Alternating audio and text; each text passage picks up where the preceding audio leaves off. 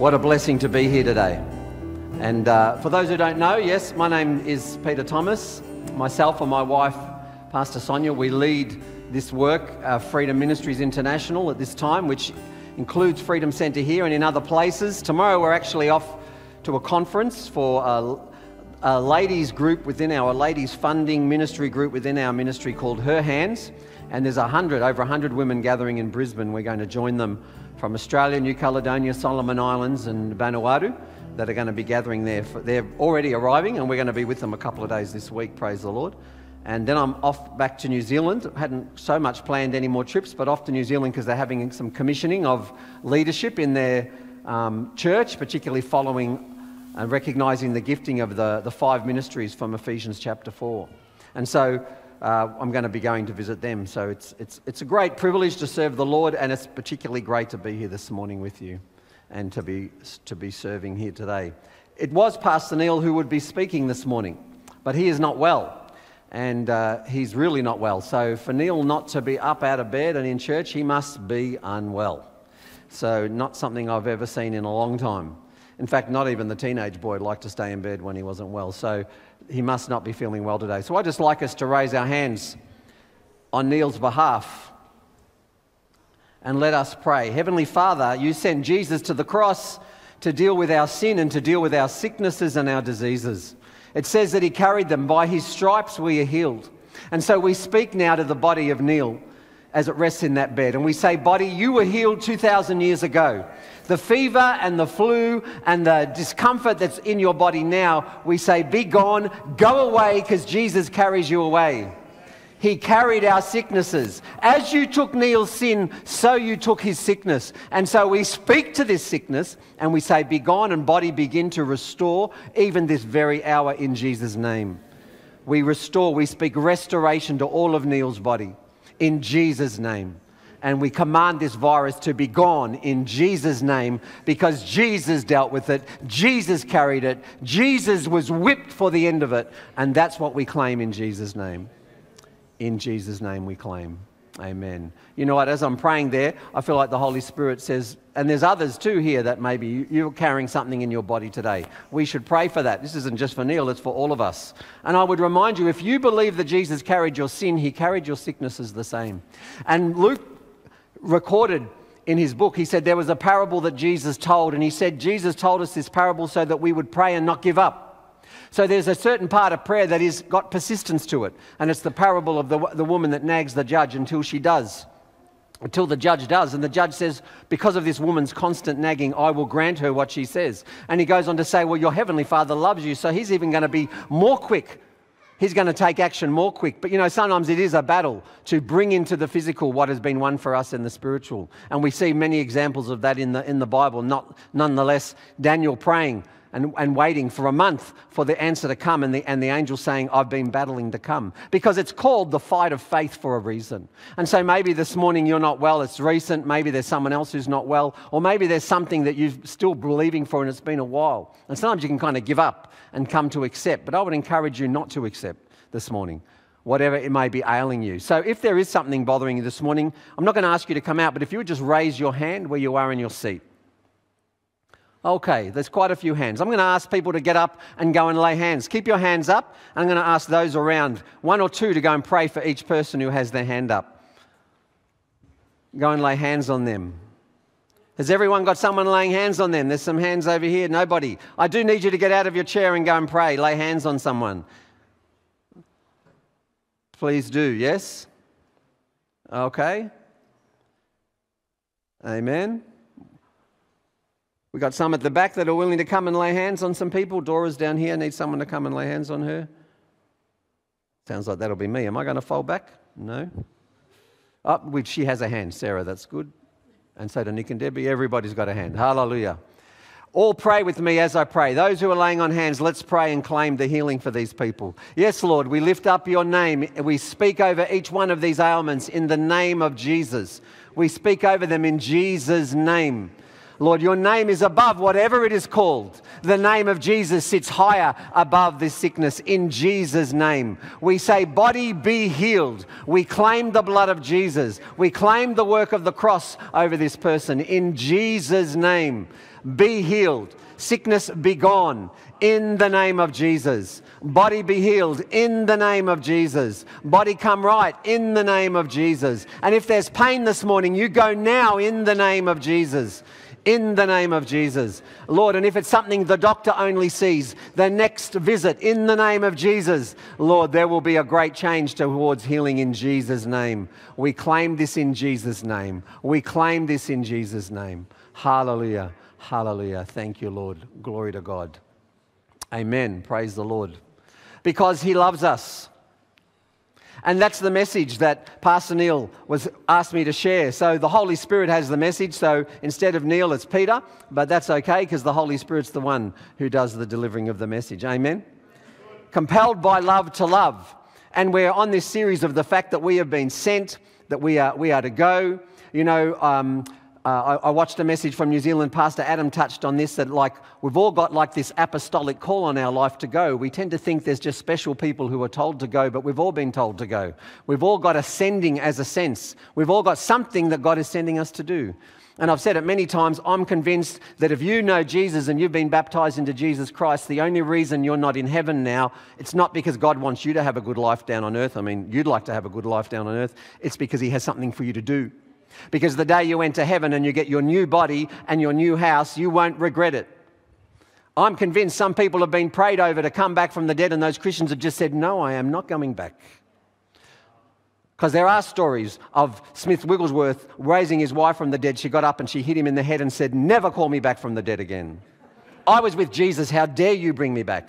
And he said, well, I needed a wife. And she said, if I go again, you're never to bring me back.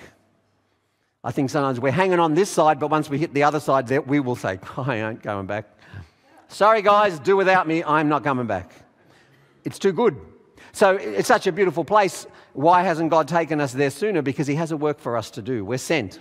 And that's what the theme is, that our leadership, yes, has brought us in. We're here for a purpose. We are here for a work. And Pastor Neil wanted us to get this point this morning, and because of limited time, I want to go, I guess, straight to that point, that it's love that compels us. It needs to come from a place of love. It needs to come from an understanding of how much God loves you, and his love for you is what compels you to then want to do what pleases him and to catch what's in his heart.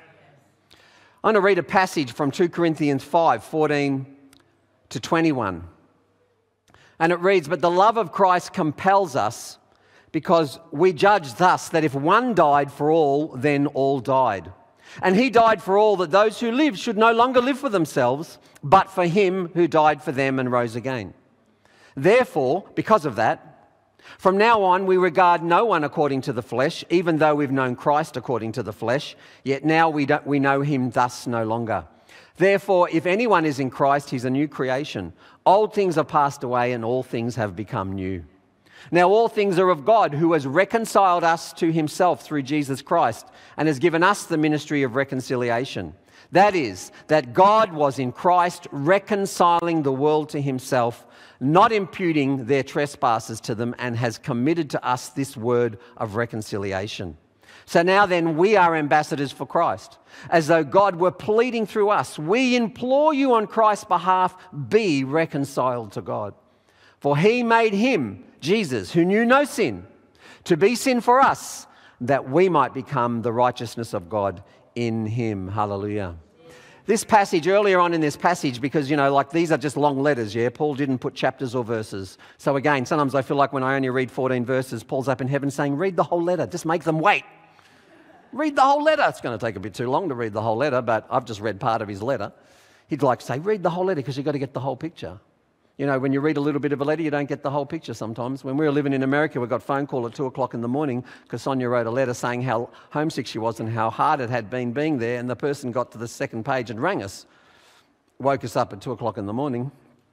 I said, well, you should have read the rest of the letter, because she goes on to say how much better it is and things are getting better and things are good. But they just stopped at that and quickly thought, I'm going to go to the phone and ring Sonia now. Not thinking about the time America, Australia, really... We sounded depressed because we were. It was 2 o'clock in the morning. So Sometimes you've got to read the whole letter. And just before he says all this, Paul is talking about, he's described the amazing work that God has done in us through Christ.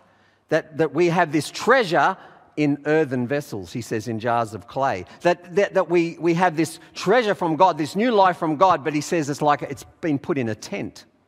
That our life is just like a temporary house. That we have an outward life that is perishing, but an inward life that is being made new, more holy every day. And so he's described all this in the previous and said, and how that God has loved us and given us this brand new life, but let's accept the fact that we're living it in a difficult situation. In a tent, in an earthen vessel, in a house that's perishing on the outside while we've got this new life on the inside. And he describes that is very challenging.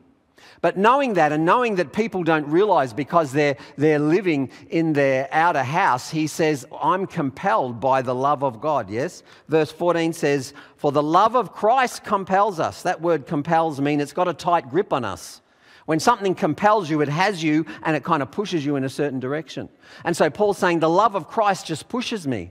It's got hold of me. It's got tight grip on me and it pushes me. This love from God is what compels me. And he says, for the love of Christ compels us because we judge this. We understand that if one died for all, then all died.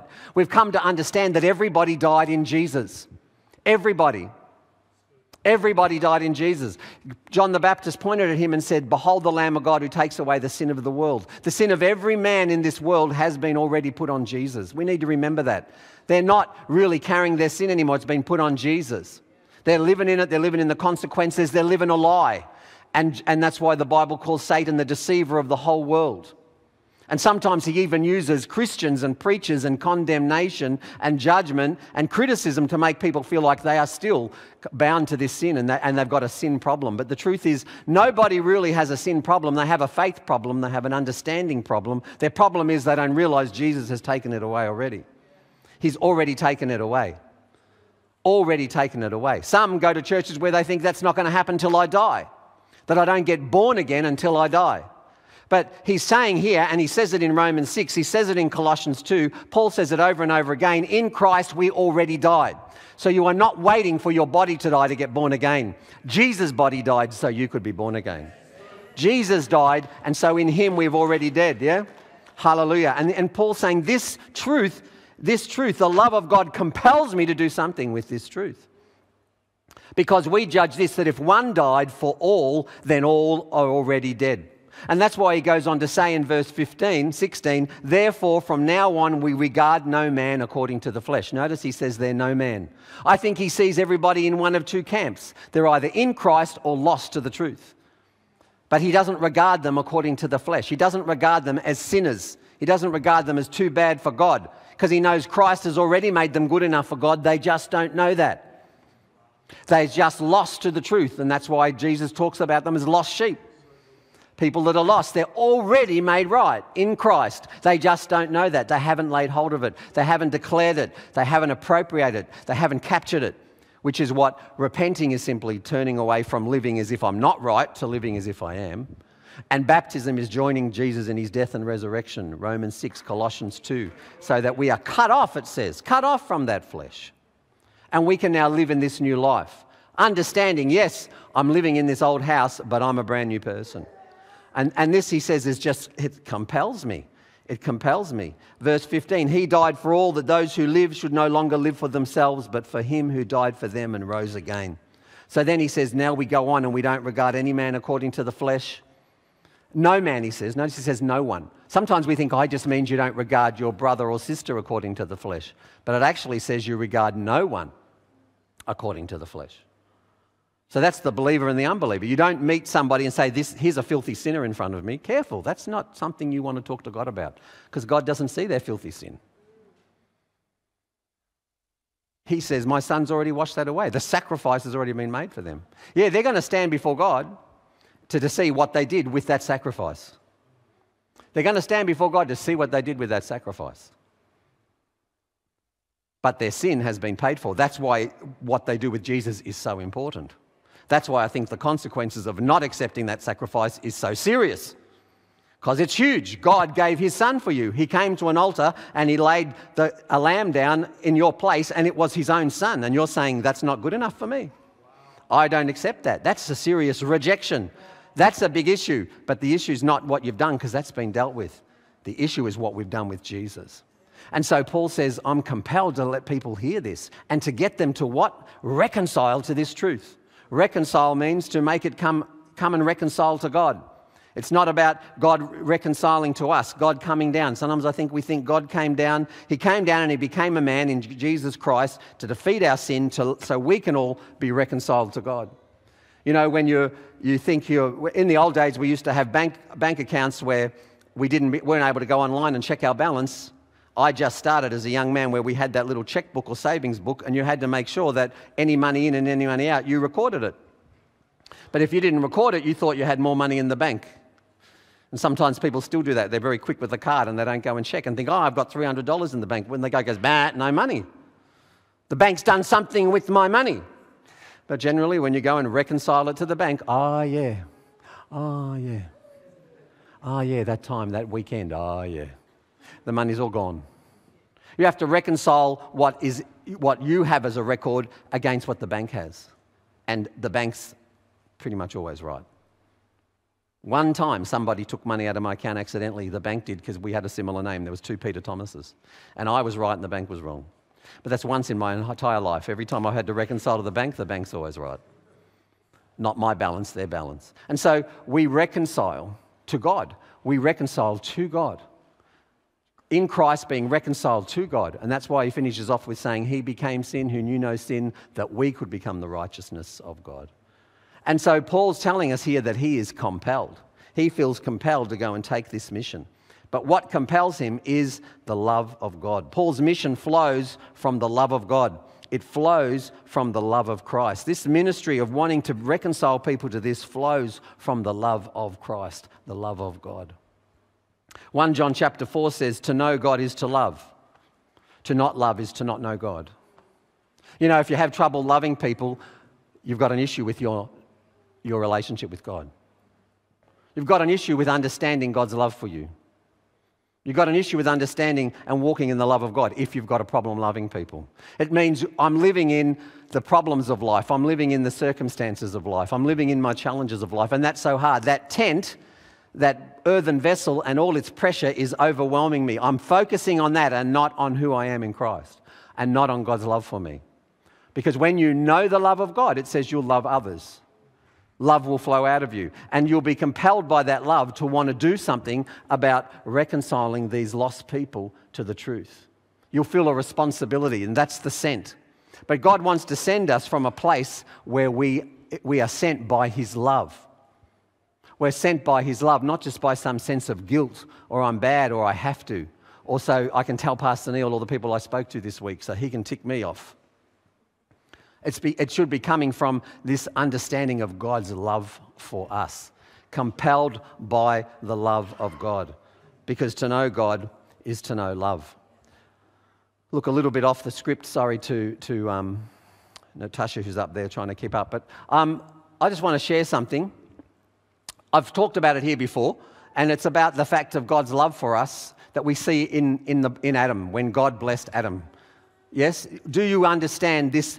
That God made you for him to love you. Your purpose is to be loved by God. Your mission is to go and tell other people about him. Neil's talking to us today. He's talking to us in this series about the mission, what we've been sent for. But today he wants us to know that comes from an understanding of what you've been made for, that you were made for love. You know, a lot of us have babies so we can love the baby. Then they grow up into a teenager and we're like, man, we had the baby. What happened to the baby? But God made us so he could love us. He made us in his image so he could love us. I don't believe he made Adam just for the purpose of ruling the world. He told Adam to go and rule the world, but that's not the purpose for which he made Adam. He made Adam for the purpose of loving him. God wants to love him. Made him to be loved, yes? Amen? So let me give you an example. Let me ask Ash to come up. He can be my Adam.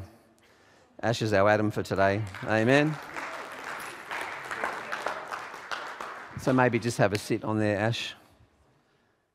And I've said it before, I believe that when God made Adam, male and female were in that body together. Because it says, Genesis chapter 1, God made man, male and female, he made them in the image of God. And later on, when Adam didn't find enough friends in the animals, God took the woman out of man. Everything was created from the dust of the earth. Eve was not a new creation. She took him out of man. Took a rib, which represented the fact that he took her out. And Adam himself said, woman came out of me. So I believe that for you ladies today, when we talk about that first Adam in the presence of God, we're talking about male and female in one body. You were there, ladies. And so when God made us, again, that's why it says the two become one flesh. We come back together. We're two souls now, but we make one flesh. And so here's God, he's made his Adam, and he created Adam in his image to be like him. And the scripture tells us that God blessed them and told them to go and gave them their mission. But the first thing he did was bless them. And that word bless actually means, it's barak in Hebrew, and it means to kiss, to bow before, to prostrate with. That's what God did. He didn't bless him with, I bless you, son, go. It wasn't some formal blessing. We kind of think of that. Or here's a little lolly before you go. I'm going to give you a bit. He blessed him. And the barak means to kiss, to hug, to adore him and say, oh, look at my Adam. I just love my Adam. Looks like me. Just a beautiful baby. It looks like me. God made us in his image to look like him because he wants to relate with you. I see my grandson Moses and I just want to get him and suck his face. So I won't quite suck the face, but God just wants to hug us and adore us. He made you for him to adore you. He made you to be in his image. He made you to be in his image. And not taking on the knowledge of good and evil for ourselves, was saying, I trust the image. I trust your guidance. You know what's right or wrong for me. Then Adam and Eve got tricked by the devil and he said, if you decide for yourself what's right and wrong, you will be like God. But they were already like God. That was a lie. And he's still a liar, and he lies to all of us, by the way. Talk to the Holy Spirit to recognize how many times he lies to you in the day. He lies to you a lot. That's all he can do now. He can't touch you. He can only lie to you and get you to submit to something you don't have to submit to. He's a liar. And he lied to Adam and Eve, and he stole this. But when Adam was made, this is what the first thing God did was bless him, adored him and kissed him. And that's what God wants to do with you every morning. I believe every morning he waits for you. He wants to spend time with you. He thinks, James, before you turn to Steph, turn to me. And we'll spend some time together and you'll be a better husband for Steph. You're best to spend your first time with me. This is what God made us for. That Paul says, and that love compels me. It's that love that drives me. It's that love that affects my life. It's that love that makes me want to go and tell other people, because that's what I'm reconciling them to. This isn't just a theological argument, yes? Yes? Lie down. We'll do this too. We're running out of time. Just lie down. Lie down. We're doing the Barack one. You're going to lie down. Yeah, lie down. So God stood over Adam. You've got to lie down. Oh, the microphone, sorry. God stood over Adam. I'm not going to fall in here. You're not going to fall, no. God stood over Adam and he made him from the dust of the earth. And so you can imagine, it's all dust and out comes Adam, you know. Pretty powerful moment. It's creating man, male and female in the one body. It says, go read Genesis 1. Male and female, he created them, it says, at that moment. Then later, he separated. That's another story. I think that was Adam's mistake, because it says Adam wasn't happy with God's choice of friends. He wanted to be like the animals rather than be like God, because God is three in one. God is one. One Lord in Hebrew is a compound word. God's a compound one, yeah? And so God makes him out of the dust of the earth, and we kind of think he makes Adam, and then he goes, go, fill the earth, multiply. Some of us believe Satan's already on the earth, so he's saying, go take the earth back for me. Go fill the earth with my holiness, with my image.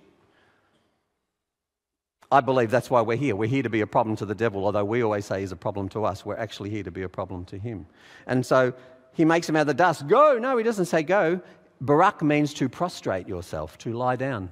God got down and lied down. Oh, look at my lovely boy. Look at my image. Look at him. Oh, it's just so nice. He lied down with Adam.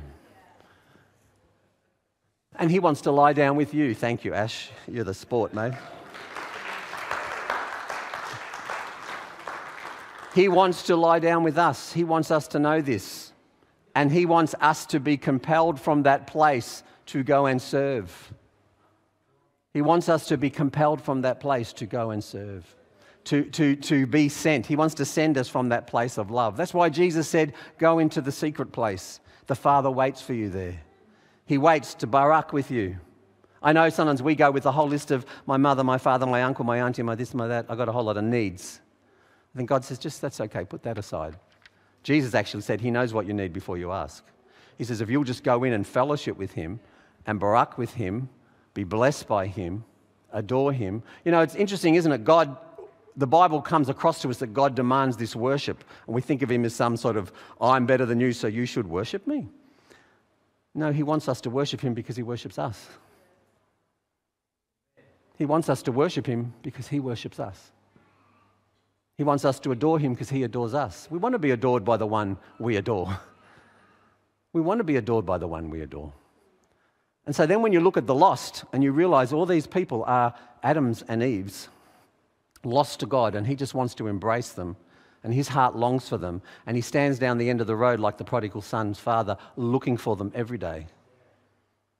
Then Paul says that the love of God, the love of God for me, the love of my Father for the lost brothers and sisters, it compels me. It all comes from this place of this, it compels me. You know, it's very challenging for all of us. It's challenging for me. Even involved, as I said, we lead ministry and there's just constant financial pressure, money pressure. Somebody's on a high, someone else is on a low. And you spend most of your days dealing with the crisis, with the low, with the sad, with the struggling pastor, or with the financially struggling part of the ministry. And it's just constant. Wake up sometimes and what's the problem today, or what's the challenge today? And it can get, it's too much, because there's times when you just need to do this, need to be driven by this, not driven by the needs of the work, driven by love for God. Driven by love for God. So even preparing this message, it challenged me. I thought, yeah, so often I'm driven by what I see and need. And of course, I've got into this work, I would say, because I do love God, and I've made the sacrifice to be there out of my love for God. But sometimes then the work itself becomes the driver. The system, the program becomes the driver, rather than I'm doing all this because God's love is just so wonderful. I'm doing all this because God's love is just so wonderful. That's the place we need to come from. Our mission comes through love. Our mission comes through love. To see, to hear, to speak, and to do just like Jesus. Jesus wants us to be like him, yes? Sensitive to the Holy Spirit. And we need to make space, we need to make time in our life to be saying to him, Holy Spirit, what do you want me to say? To say, Holy Spirit, what does Father want me to do today? Who do I need to smile at? Who do I need to give time to? Yes? And get out there amongst the unbelievers. And that's the challenge of this series from our pastor, Neil. I just want to read something Neil sent me. Where are all our unbelieving friends? There's another troubling statistic from some of the Barna church surveys that 38% of church-going Christians don't have any non-Christian friends. This means even if we come to understand our personal role in evangelism, we might not have any friends with whom to share our faith. How do we get to this place as a church where we live in a holy huddle? Could we be so afraid of living of the world that we forget entirely about living in the world? Do we fear judgment from fellow believers if we spend too much time living in amongst the non-believers? Have we created the holy huddle by our own judgmental spirit? Or perhaps we're simply following the path of least resistance. It is, after all, far less complicated to show up on a Sunday morning where we find a ready-made group of like-minded friends than it is to be intentionally cultivating new relationships. But church isn't a Christian country club, and we were never meant to associate exclusively with believers. We are salt and light, designed to flavour and preserve the world around us. Those already walking in the light don't need to discover a way out of the dark. If we're to imitate Jesus, then we must imitate him in his ease of living a pure life while associating with and frequenting the establishment of unbelievers. His calling is our calling, and his calling was clearly to non-believers. He said, "It is not the healthy who need a doctor, but the sick. I've not come to call the righteous, but sinners." Rather than judge one another for the time we spend with non-believers, let us encourage each other to live intentionally in the places God has entrusted to our care. Amen? It's challenging. And again, reading that yesterday, Neil sent it through to me. That's challenging. Where's all my unbelieving friends? I'm too busy, and all my friends are ministry related. What can I do to intentionally make more contact with unbelievers and go and show them the love of God? Through a smile, through care, through loving, through healing, through the power, through an encounter of that person having an amazing encounter with God.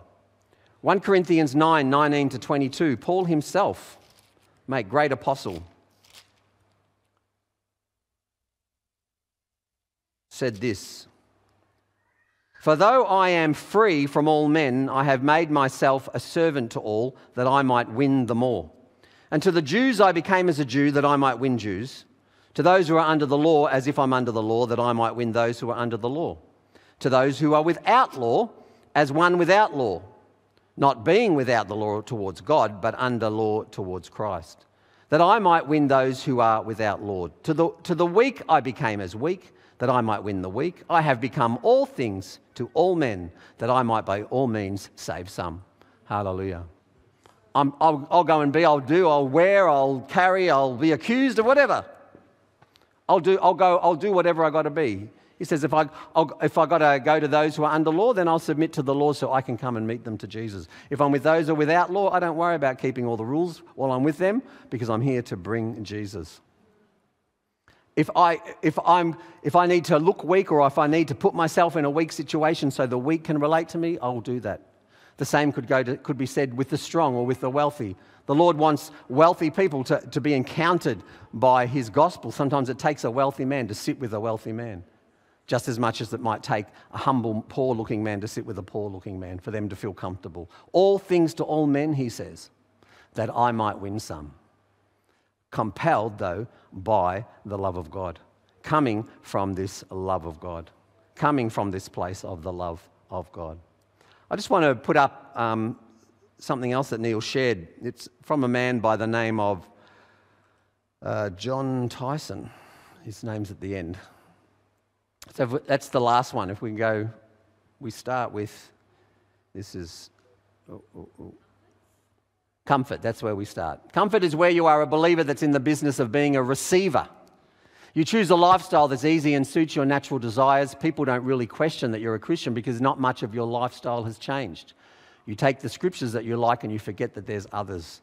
And you know, often we've come to Christ initially because we're in a lot of pain and the gospel offers us comfort. And this is often our entry point. And this is a good entry point, that God has comfort for us. God wants to improve things in our life and get rid of the things in our life that are a problem to us. But he doesn't want to remain us in that comfortable place. He hasn't left us here so for us to be comfortable. Heaven's for being comfortable. Heaven's for resting. It says it's our place of rest. He hasn't left us here where we're praying all the time, comfort me. Make me comfortable. Make it everything smooth for me. That's not why God left us here. He will smooth out the rough roads. He will bless us. He will care for us. He's like a dad. But really, a parent that's aim is to make their child comfortable and happy at all costs is not good parenting. We all know that. You actually got to make them ready for the world. They've got to confront things they can't have. They've got to understand that sometimes things aren't comfortable. They've got to know that. Us grandparents were not very good because we just want to make them comfortable all the time. That's why they have parents.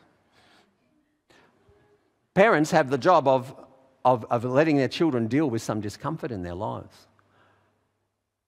This gentleman says it's like a continuum. People start here and then we can move to the next one, which is caution. This is where you start taking your faith a little more seriously and people start to caution you. Be careful. You know, you don't want to offend them and you don't want to drive them away and you're this and you're that. There's all this caution. We get this caution. You start believing God has a plan for you and wants to use you, but people around you notice and start to question and caution you. Because you're coming out of comfort and it's making them uncomfortable. The next phase, he says, is concern. This is where you start living the things God has put on your life and now your friends and family are concerned. She is really going on all that, she is really going on all on that Jesus stuff. And people are concerned you are not like them anymore. Yes. But of course that was Jesus, wasn't it? That was his family, his own brothers. His own brothers got to a point where they kind of wished he was dead because he just was bringing shame on them. And they didn't celebrate his ability to heal people. They were jealous. But of course, so was King David. King David had an anointing on his life and his brothers were jealous. People get concerned. After, criticism. That person who is a Jesus freak, way too committed and too radical, always, can you just focus on yourself? Now it's just open criticism. Because it's just too much of a burden. Too much is your concern about the lost. Too much is your concern about bringing the kingdom of God to earth. And then finally, they're in the place of darkness because they're taking the light there. You find them often in the darkness because they're taking the light there.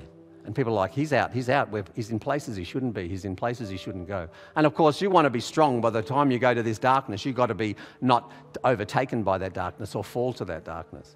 You've got to be strong in the Lord to be able to walk into that darkness. But we know Jesus did. He went to those wild parties. He went to where they were smoking drugs, where the belly dancer was probably coming through, belly dancing in his face, while he's trying to talk about the kingdom of God, and everyone's on one of those big pipe things with all the smoke coming out. My Lebanese family would know all about that. Jesus sat in that room. Half the room was high, half the room was drunk. There was sex in the side room, and the belly dancer was coming through. And Jesus is in there, and the Pharisees are outside saying, how dare he sit in there? That's an unholy place. The Lord wants us to go to unholy places. He wants us to talk to unholy people. He wants us to be in the darkness. But it is, and this brother, he calls it a continuum because this is always going on in the church. It's something you'll find people in comfort, you'll find people in these different places. It's a constant thing, and that's a good thing, it should be. But how many are stopping? How many people move beyond maybe the first one, comfort, and then there's a genuine concern about the lost. A lot of us are concerned about the lost, but what are we doing? What actually are we doing? And so our senior pastor has challenged us, just make a decision, just make some little steps.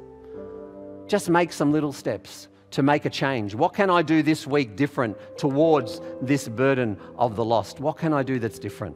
But I guess I would also take you one step back. Do you know how much God loves you? Are you going to come away from this message and say, gee, I was challenged by Pastor Peter. I felt bad because I haven't done enough. But actually, I need to be compelled by the love of God. That's the desire of our leadership of this church, is that we would be compelled by the love of God. Because any big evangelism, say, drive that comes out of impressing others isn't going to last. Because there's going to be criticism. There's going to be trouble. There's going to be people cautioning. There's going to be negative reaction. The devil does not want you in his darkness shining light. He's going to do something to drive you out of there. And so we've got to know that it's coming from the place out of love for God, not to impress men, not because I've got some sense of guilt or I went to Bible college, so I better do something. It's got to come from a place of love, that knowing his love for you, compelled by his love for you. But having said that, we need to do something. If you know that love, then maybe this morning that love is speaking to you and saying, I want you to do more. There's something you could do. I want you to remember this. I just don't want you to forget this. Maybe you know how much God loves you and the pressures of life have pressed you down. Your mind is constantly full of tent issues, of perishing house issues. Because, friend, the house is perishing. We do live in a tent. It's all temporary. It's all going to pass. It all comes to pass. Don't worry. Bad times coming, they'll pass. You're in some good times now, they'll pass too. Hallelujah. It all comes to pass, as the Bible says. Everything in this life comes to pass until the day we go and be with the Lord. And we're here on a mission to bring his kingdom. We're here on a mission to help others be reconciled to what we've been reconciled to. This truth of who we are in Christ, this message of the gospel, reconciled even to the power of the cross to heal them. Maybe, and that's what I invited people this morning, be reconciled to that truth and keep telling your body, submit to that truth. Reconcile your body to the truth that Jesus came to heal you. I had really bad, 5 years ago, I had very bad arthritis pain in my back. They told me it just happened one day, going for my normal jog walk, I call it, and suddenly, terrible pain running down my right leg, and it lasted for months, but I just kept praying. I got told, did a scan, the doctors just said operation or, big shots of stuff. I just said, no, thank you. Just went and got massages and a bit of chiro, but in the end, I just kept coming to this altar kept saying, Jesus, you've healed this. You've healed this. I refuse to walk in this because I was only 55 and I thought I can't be taking these heavy painkillers for the next 20 years, planning to be around till at least 75. So I can't be taking these huge painkillers.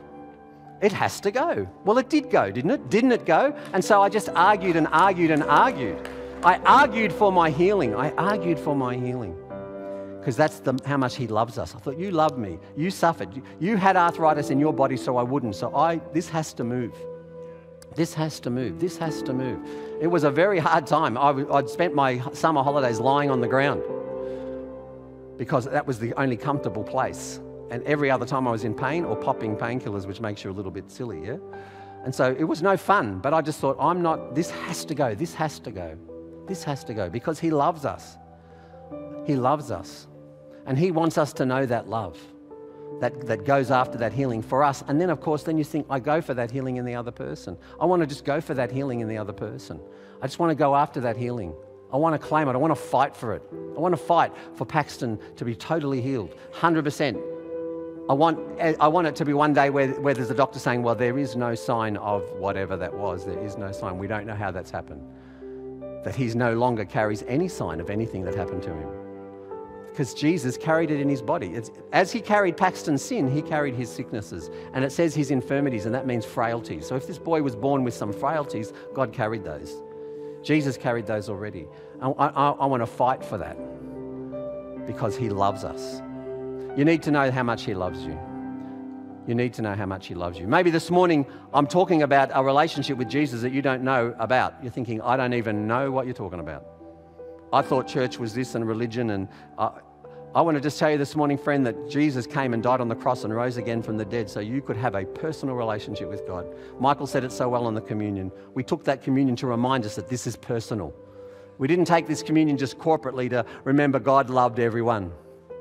And as Michael tried to express it, don't just, I know God loves everyone. No, God loves you.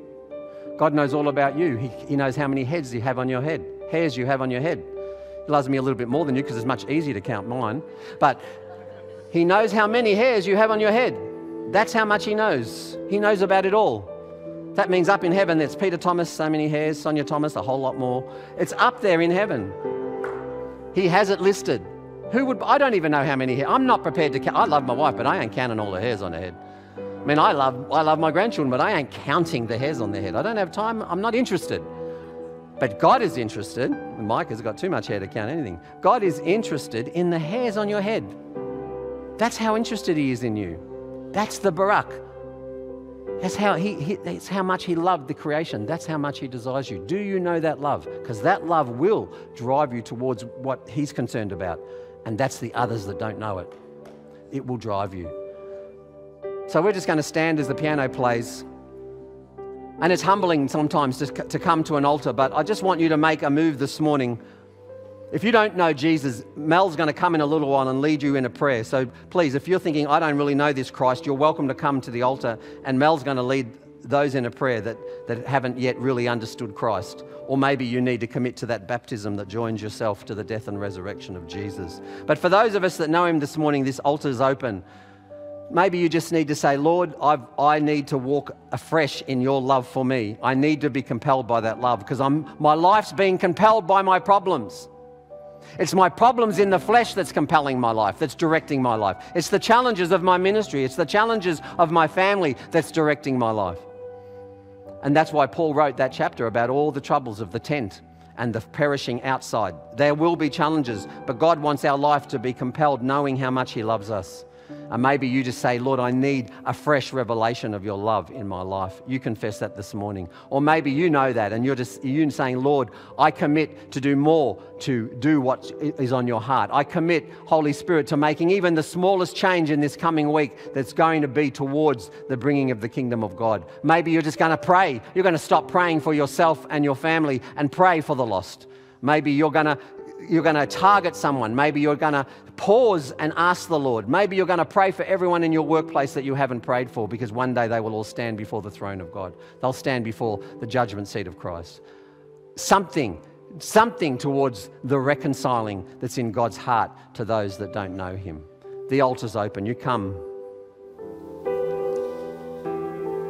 As Pastor Peter mentioned, we're going to just take a moment for anybody relationship with Lord to really step out and be bold today. Like we've heard this morning, how beautiful it was that God sent his Son from heaven to come down on earth, to take on all our sin and all our shame. He took that on the cross for us, just so that we might choose him, so that we might want a relationship with him. He did that all for you today. I believe there are people in this room that feel a tug on their heart. And as a family, I'm just going to ask everyone to close their eyes and bow their heads. And if that's you this morning, if you're just feeling a tug, something different, you've heard something that just keeps on ringing in your ears, to just put one hand on your heart and raise your other hand. Be bold. I see you. Thank you. Be bold. And I just want to speak this over you. In Romans chapter 10, verse 9, it says, if you openly declare that Jesus is Lord and believe in your heart that God raised him from the dead, you will be saved. So we're going to take a moment. I'm going to speak a prayer, and I just want you to repeat after me. And what you're doing in this moment is believing in your heart that God raised Jesus from death, and that you are now saved. That you can step into this freedom, you can step into this liberty that Jesus died for you and that he offers for you. All right, so as a family, we're just going to say this prayer. And if that's you this morning, just leave your hand raised. Reach out to God today. Dear Lord Jesus, I know this morning I am not perfect. I confess to you, Lord, that I need you in my life. I believe, Jesus, that you are the one and only way. I need this compelling love. And I believe, Jesus, that you are the only way. Jesus, right now I invite you into my heart. From this moment on, Lord, I put you as number one. In Jesus' name, amen. How good is God? Congratulations to anyone that said it for the first time.